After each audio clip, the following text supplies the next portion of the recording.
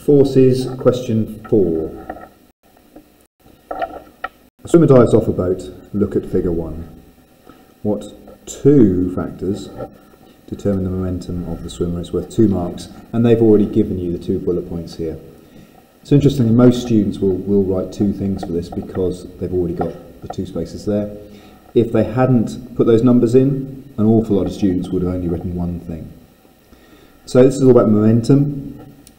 We know that momentum equals velocity times mass, or mass times velocity.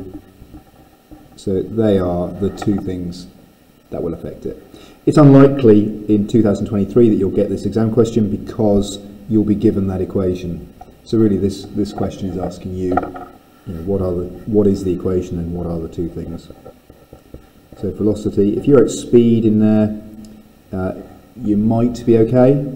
Velocity is better because it has a direction. The reason we remember that is velocity looks like an arrow, like it's got direction, whereas speed, we have no clue which way a speed is pointing, and S doesn't really point, whereas a V definitely points downwards.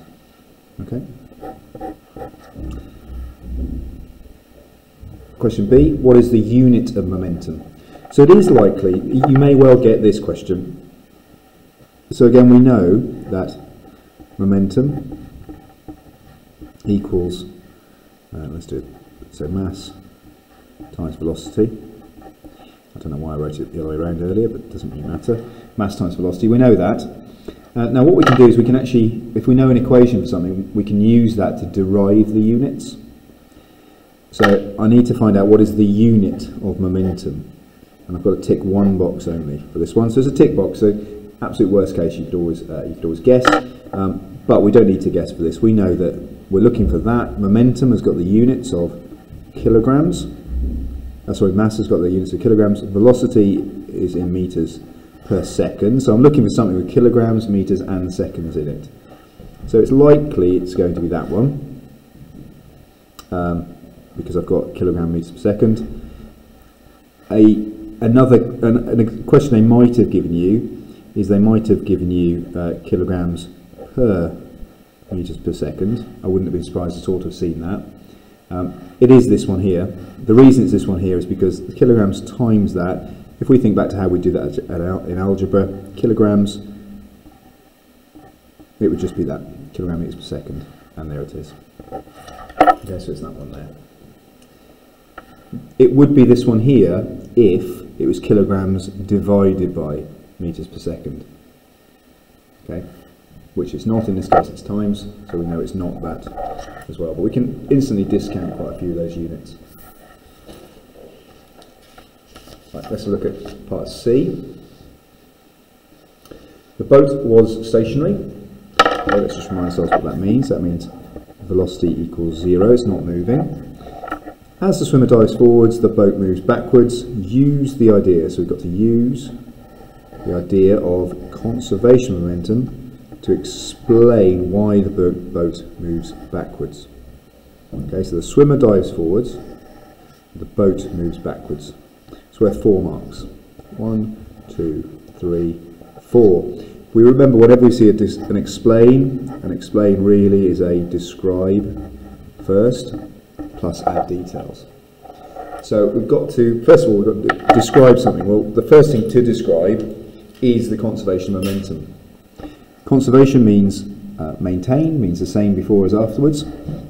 So conservation momentum means that momentum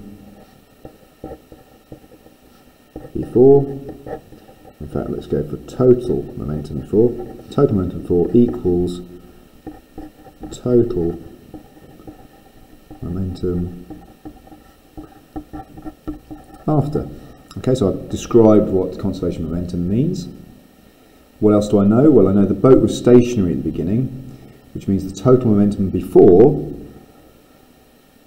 so total momentum before, total momentum of what boat plus swimmer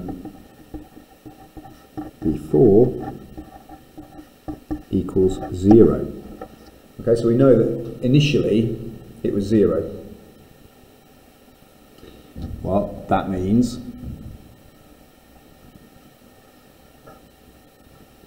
as the person jumps forward, as swimmer moves forward,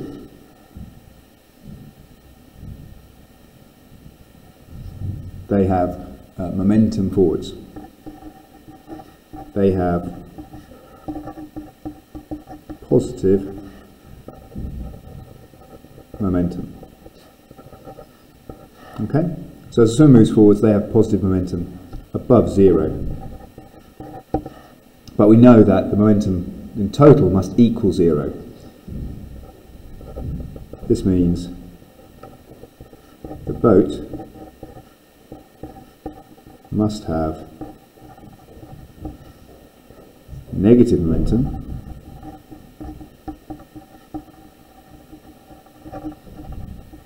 of same size.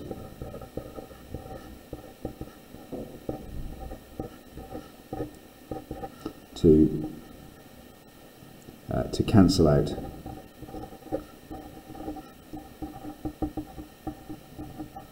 the swimmer.